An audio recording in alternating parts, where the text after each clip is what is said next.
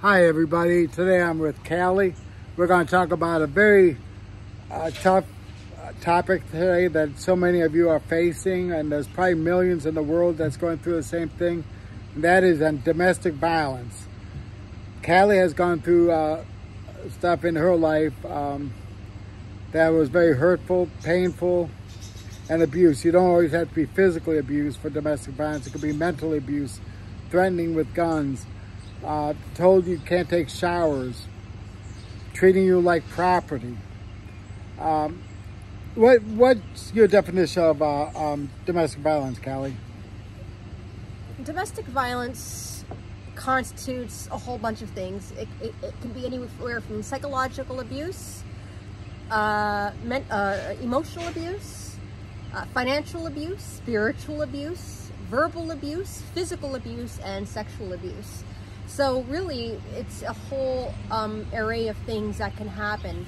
Now, with a lot of people that have gone, or that are victims of abuse, some of them didn't necessarily experience physical abuse.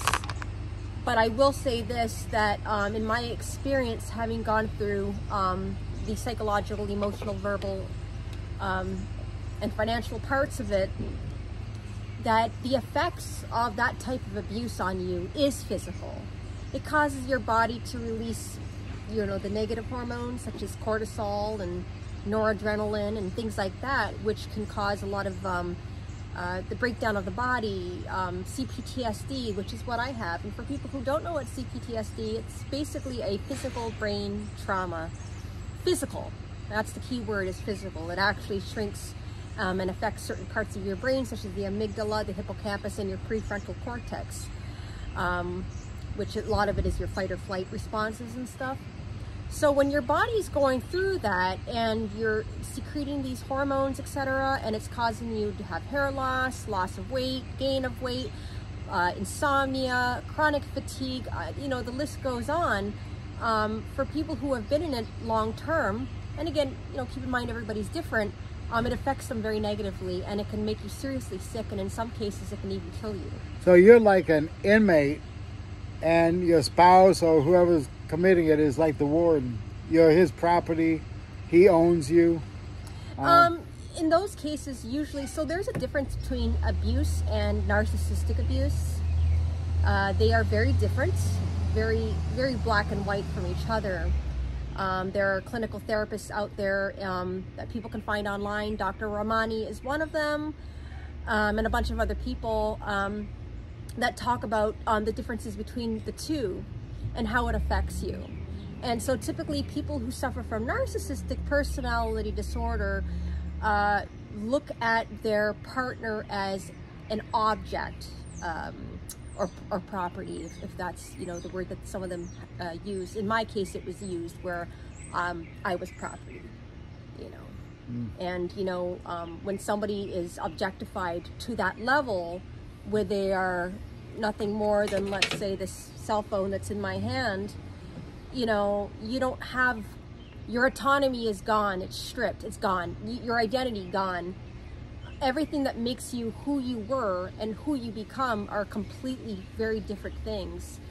You begin to basically live in what's called the fantasy world with your narcissistic partner, where you begin to, it's not a split personality, but you begin to split, meaning, you begin to see your partner at certain times as really, really good, and at other times really, really bad. It's very black and white. You begin to live in that same mirror as the person who's abusing you. You're being gaslighted. You don't even know your own reality. Now, it's easy for somebody like me to say is, why doesn't the woman just leave or the guy just leave and go to the police? You might want to elaborate on that. So, unfortunately, a lot of people, there's a stigma, I don't know if that's the right word to use, where, well, why don't you just leave? And, even for myself, before I went through what I went through, if I met someone like that, it'd be like, oh, why don't you just leave? But there's so much that goes into exiting a relationship. And typically, the most dangerous time for a victim is leaving, is exiting.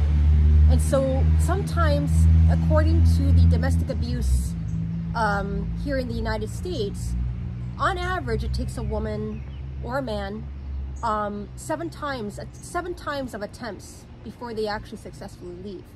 And a lot of it's because maybe they have a kid or children. The abusive spouse or partner did not want their partner or spouse to work. You know, it was always, oh, I'll take care of you. You know, you don't have to worry, you know, like you just have to stay at home and just take care of the kids. And it sounds all nice and fuzzy, you know, in the beginning, because you're like, oh, you know, this guy's a really good guy and he's going to take care of me, and all I got to do is concentrate on being a homemaker.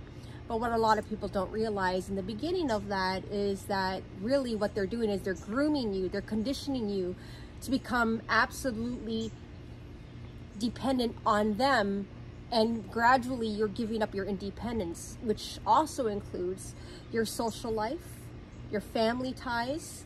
They even use your children against you. They will turn your children against you so that you are alienated. They will use, there's a term in the community called flying monkeys.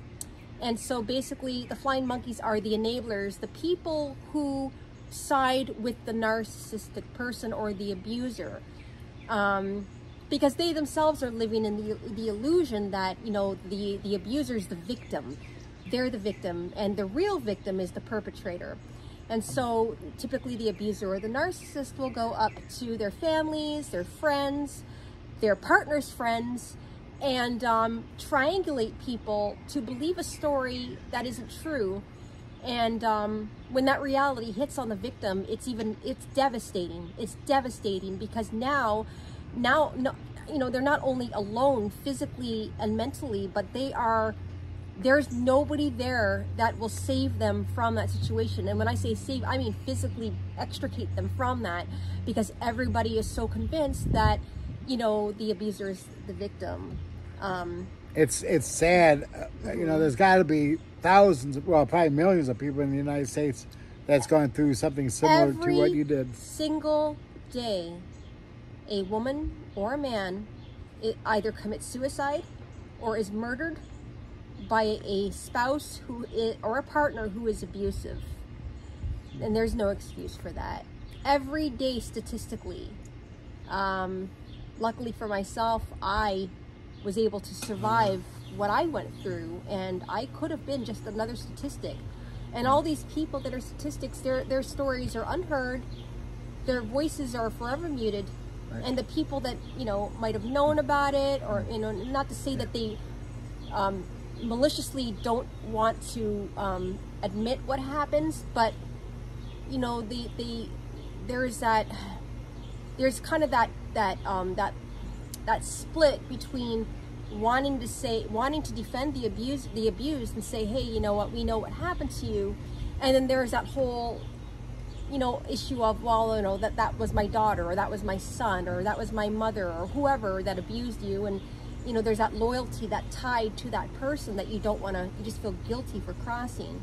So there's a tug of war with that. I know under President Obama, he had a law passed to get stricter on domestic violence. I believe he passed VAWA. Yeah, and then I think it's the second one or the third domestic violence is automatically a felony. I think it's the third one. And we have people in our state prisons for domestic violence. We have people in federal prison that would take their wife or whoever they're with across state lines, which makes it federal. So, you know, and if you do have the anger, or if you know you're hurting someone, there is counseling available for you. Don't go out and just keep hurting someone. I'm going to interject in that, because counseling is only good for when the person is cognitively self-aware that they have a problem. Right. And are willing to, which, you know, even in Alcoholics Anonymous, the first step is saying, I have a problem. Right. Where can I go to get help for that? Typically people who suffer from narcissistic personality disorder, which is a cluster B disorder, borderline personality disorder, etc. Those are all the cluster B personality disorders. Most of them, about 97% of them on average, do not and will not ever get properly diagnosed, and they will never get the help that they need. When they do go to therapy, 9.5 times out of 10, the therapist gets duped the therapist begins to believe that the abuser is the victim and the partner or spouse is the one who's aggravating things. So a lot of times, you know, there's a lot of therapists out there now, currently, who are saying to people, to victims, do not do couples therapy with that kind of person. Do not. It is dangerous, and you end up looking more like the abuser than, you know, than the victim. What do you recommend to the victim? What can the victim do if he or she is really having a problem? What are some They of the got to steps? get out. I mean, getting out, that's a very Hard word to say. It's a very hard word to say, because there's a lot more that goes to it than just simply, you know, getting your 2 feet and walking out the door. You got to have an exit plan. You got to have people that you absolutely 100% trust. You have to start squirreling away secretly money that is not kept in your bank account, not kept in your home, that you can keep somewhere, so that if and or when you decide you have had enough, that you can safely get away. Right. And you can make a comment on YouTube or Facebook, and we'll try to hook you up with the right people, or give you some. I can't give you any advice on this, but maybe Callie can refer you someplace if you're actually struggling and having a problem with domestic violence.